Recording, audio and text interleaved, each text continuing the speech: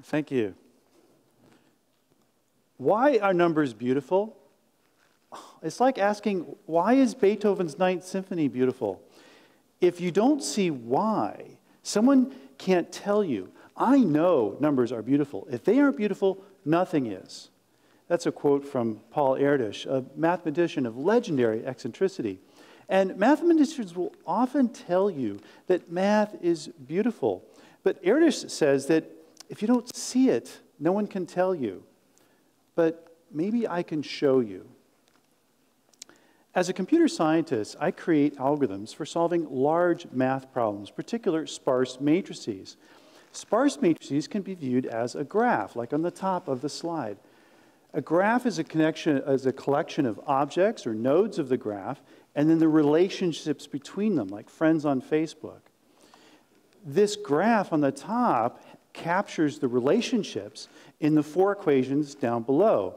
Now, I've heard it said that if you put an equation in a talk, it puts half the audience to sleep. So let's see, with 4 equations on the slide, I've got 1/16 of you left, right? In this matrix, the first equation is the equation for the variable w, and w is connected to y, but not x and z. So in the graph, make w and y friends with each other, connect them, but don't connect w and x. The second equation is the equation for x, and it's connected to y and z, and so on. The third equation, for example, is equation for y, and it's friends with everybody. Now, I can tell you that so far it's not quite yet beautiful, but the graph is very useful and very important for understanding these equations.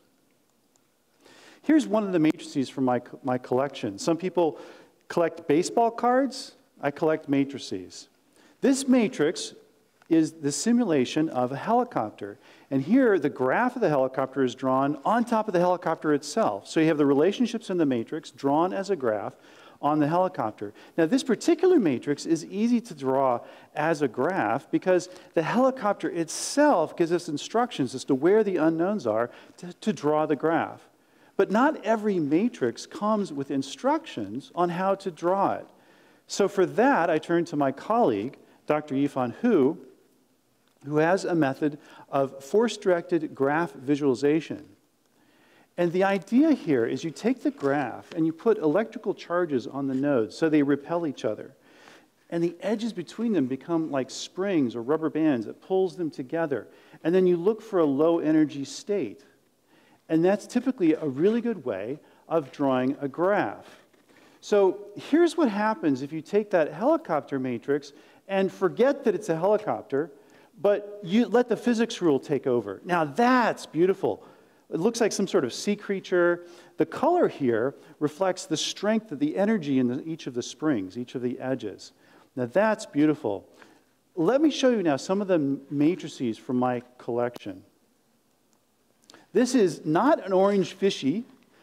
This is a matrix coming from that I collected from AT&T. It's a frequency domain circuit simulation matrix of a VLSI chip. This is a social network. Here, the nodes are either a person or a web page, and there's an edge drawn from a person to a web page if that person likes that web page. This is a quantum chromodynamics problem, a very high dimensional problem. That's not a sphere, that's not a surface. Those are just layers of edges upon edges. Financial portfolio optimization. Here the goal is to balance your portfolio against all possible future outcomes. These little filaments are the different possible outcomes that your portfolio might take. These are matrix images are scientifically useful, but they're also beautiful. So much so, they've caught the eye of the popular press. There's an article in fastcompany.com on my matrix collection entitled Geeky Science Problems Double as Works of Art. Sparse matrices, a lot prettier than they sound. As a computer scientist who creates code, though, to solve these matrices, and that's one of the matrices in my collection on the image there, I can tell you that not only is the math beautiful, and not only are the matrices beautiful, but the code I write to solve those equations is beautiful as well. But it's even harder to illustrate the beauty of code than it is the beauty of math or matrices. But here's a particular piece of my code. It's probably hiding, and it's probably in your pocket because it comes pre-installed as the default math library in about 500 million smartphones. And this is really beautiful code. What's happening here is that you take the current pivotal clique and you find the set differences with the prior pivotal cliques with the current pivotal clique as part of the approximate degree update process of a heuristic permutation for finding an ordering for a symmetric positive definite matrix that is asymptotically, and I put the rest of you to sleep, haven't I? Okay, fail. Right? Am I stuck? Like Erdős said, where, I mean, I can see that this is beautiful, and there's no way I can tell you. So what do? And yet, software, beauty in software is so important. You hate it when your apps crash. When a piece of software, when a code is well written, well documented, when the logic is sharp and clear, when the algorithm is elegant and fast, a computer scientist would look at it and say, that's beautiful code.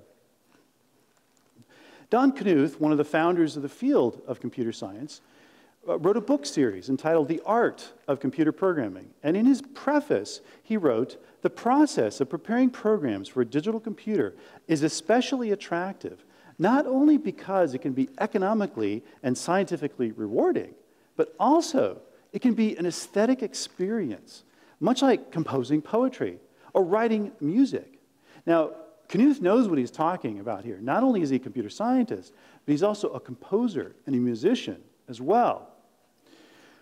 So just like writing poetry and writing music, there's something intrinsically beautiful about code. But I've struggled for most of my professional career to come up with a way of illustrating this idea that code is beautiful. Then I got an email. Mark Robbins from a London design agency contacted me. He found my matrix images in my collection on the web. He was putting together the artwork for the London Electronics Arts Festival in 2013. And he asked me this question: can artistic images of music be created in a similar way as your matrix images? Mark. And I almost replied, no, Tim, delete, go on with my day, right? This is nuts. There's no music here. This is helicopters and oil reservoir simulation and quantum chromodynamics and computational fluid dynamics and all this nice scientific stuff. There's no music here. But I'm really glad that I didn't click and reply no. And I thought about it for a little bit, and 30 seconds later it came to me. Music has structure. Matrices have structure. With Fourier transforms, I could extract the structure from the music. And with graph theory, I could connect the music to itself. And I could take those connections, those relationships, encode it in a matrix, and draw it as a graph. And hopefully come up with an artistic image, entire image of an entire piece of music. So I replied to Mark instead. I said, okay, that sounds like a fun challenge. I'll give that a try. So I spent about a week on it, writing the mathematical code that embodies this idea. And a week later, I sent Mark an image, which he used for the artwork for the London Electronics Arts Festival in 2013. And it appeared on billboards all over London. That's a sparse matrix drawn as a graph on the billboards of London as an encoding of music. So I took this idea then and I began to explore other kinds of music to see what kind of artistic images I could come out from them. This is a movement of Also sprach Zarathustra, also known as the theme song to 2001: A Space Odyssey. What you're seeing here is the entire movement. And the color comes from the piano keyboard, the frequencies. What I've done is I've taken the piano keyboard and painted all the keys. Well, not literally, but computationally, right? So I've got orange and red as the high frequencies, green and yellow in the middle, and then blue at the low end. So what's happening here in this music, you've got the low blue bass coming in the deep blue, and then you've got the 3 high crescendos, and it fades off into the deep blue again. Here's one of the crescendos.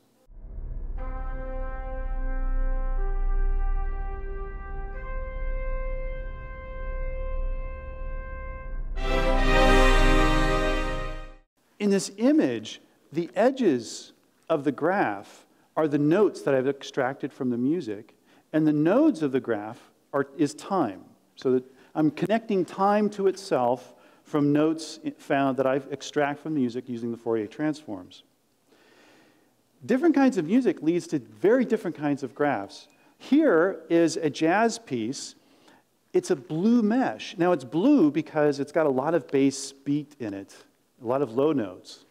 And it's a mesh because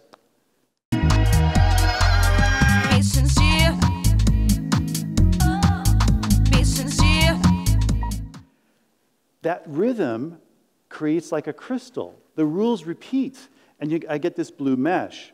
Now, you might think, hey, well, this is mathematical art. It's going to be cold and sterile. It isn't, because the input to this process is organic. It's the human voice. So I get this very organic feeling that I'm extracting out of the singer and putting into visual art. It's very similar to this piece called, ironically, Blue Monday, and I get a blue mesh for Blue Monday, by the group New Order, which took part in, this is a picture from the London Electronics Arts Festival in 2013 that I had the privilege of attending. And above their heads, I've put my artistic rendering of their music. Now, their music, I'll play for you shortly, has a very complex rhythm. It's like a mesh within a mesh. And I get, I'm sorry, it's a rhythm inside a rhythm, and I get a mesh inside of a mesh.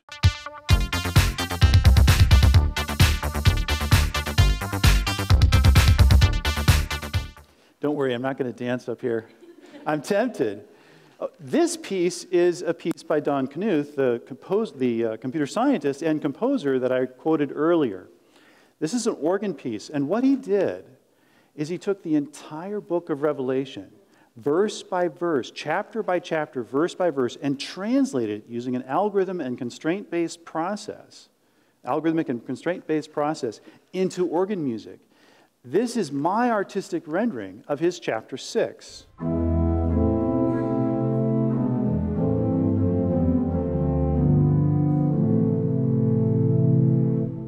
Now, there's no deep blue meshes in this because there's no heavy bass beat. There's just but there's a lot of beautiful complexity and all the different notes that come out of that organ piece. It's beautiful, it's complex.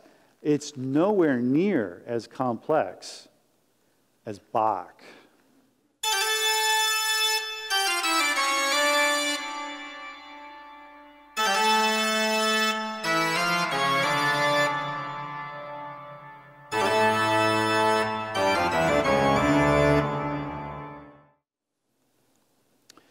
This piece is Cut Trance by Kevin MacLeod. And as you can tell from the blue mesh, if you follow along, that this is going to have a heavy rhythm. But when I came up with this image, I was stunned, very unexpectedly. Look at those cells. This is not a simple mesh. There's a 14-way cycle there, and that 14-way cycle repeats. The music has a 14-way rhythm to it. When I drew this image, when I constructed this image, I thought, oh, I really got to find out what parts of the music is constructing, creating what part of this graph. Now, recall, as I described it, every edge in this graph that I create is a note that appears in the music at a particular point in time. So once I have the image, I can then go and paint the image in time to create a music video.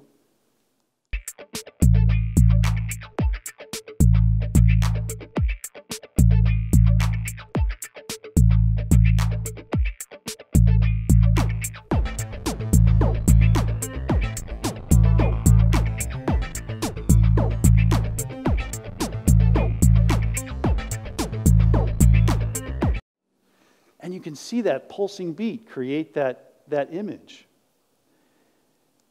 In my journey of combining art and music and math together, I've come across other artists and composers who embody a similar principle of combining seemingly disconnected, totally different domains together to create their art. And what I've done in my mathematical software is added another layer of complexity by translating their music into visual art. This next piece is an avant-garde orchestral composition by Yanis Xenakis. He was an artist, a composer, an engineer, an architect, and a mathematician, all rolled together.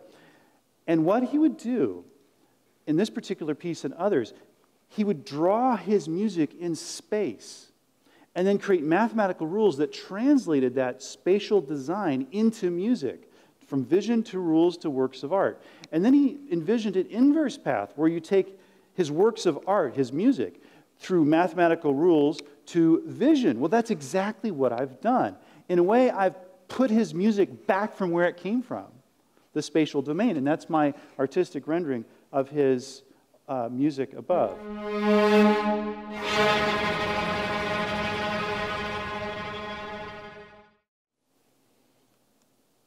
TV Song by Blue Man Group.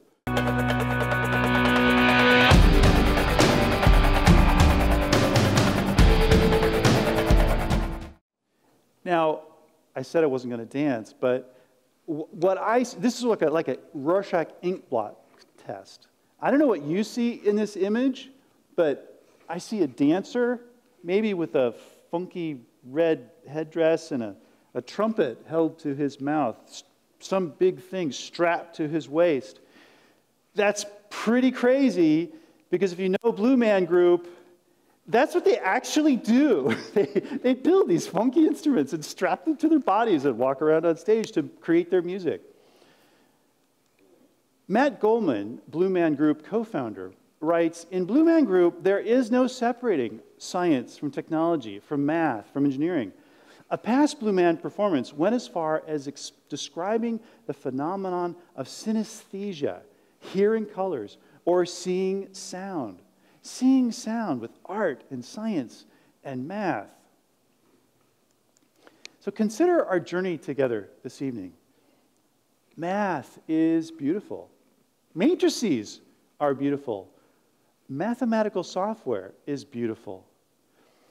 Triggered by a seemingly random email from a guy in London, I came across a way of showing to you the idea that mathematical software is beautiful. Who would have thought it, that mathematical software is beautiful? My question is, what do you do that is beautiful, or that has a hidden beauty? My challenge is, just like that random email from London that I got, keep an eye open for the unexpected gradient, seemingly disconnected different aspects of your life that collide together to produce unexpected, serendipitous beauty. Thank you.